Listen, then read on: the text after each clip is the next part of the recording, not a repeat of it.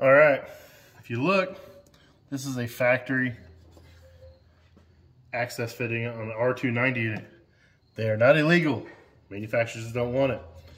So I'm gonna demonstrate how I purge a unit before I braze on it. She's got a back compressor. Just hooked up to a nitrogen tank. On the low side, I'm going to cut this process tube off.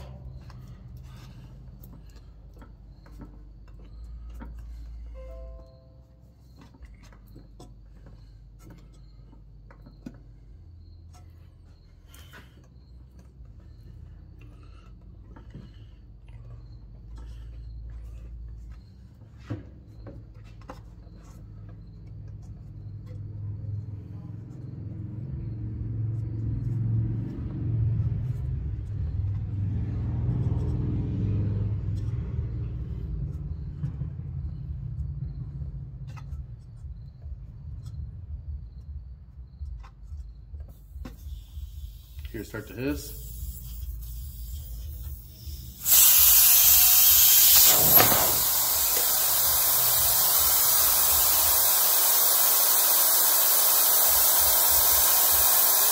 So right now that's just a charge blowing out. I have no nitrogen going. I like to let it blow itself out completely.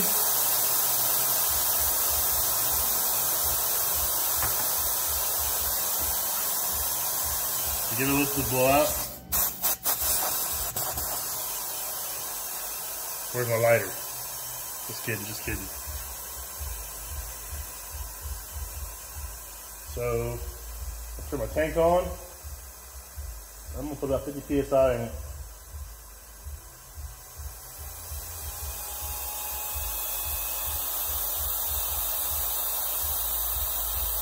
And I'm just gonna let it go. I'm gonna give it probably about a minute, 2 minutes. Then I'll check back on it. But by that time you should be good to go.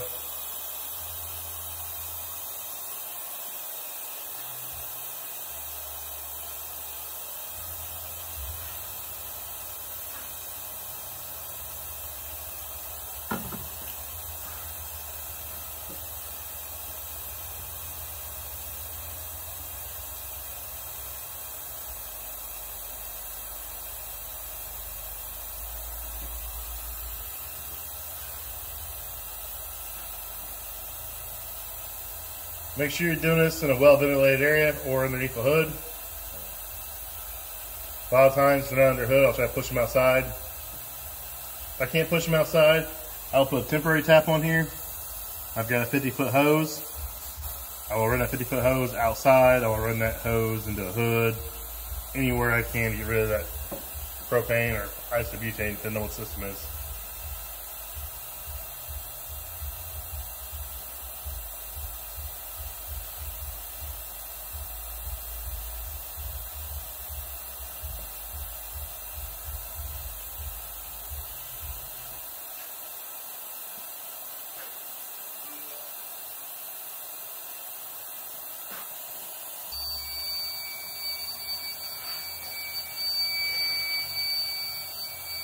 So we use the Inficon gas mate that we use for checking for R290 leaks and such. We shut the pressure off. I think it takes 8 hours to zero out. Let's see if we're clear.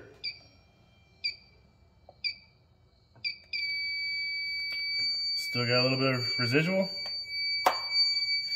Turn it back on.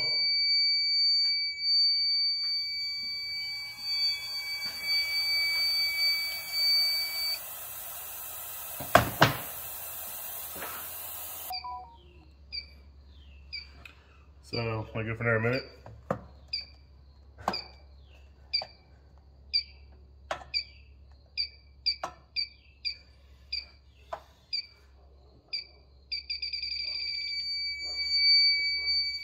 Sometimes it takes a while.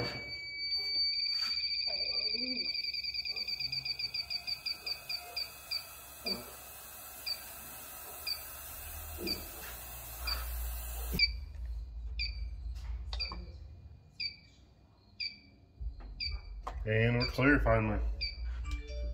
So it is now safe to braze, cut on, do whatever you need to do.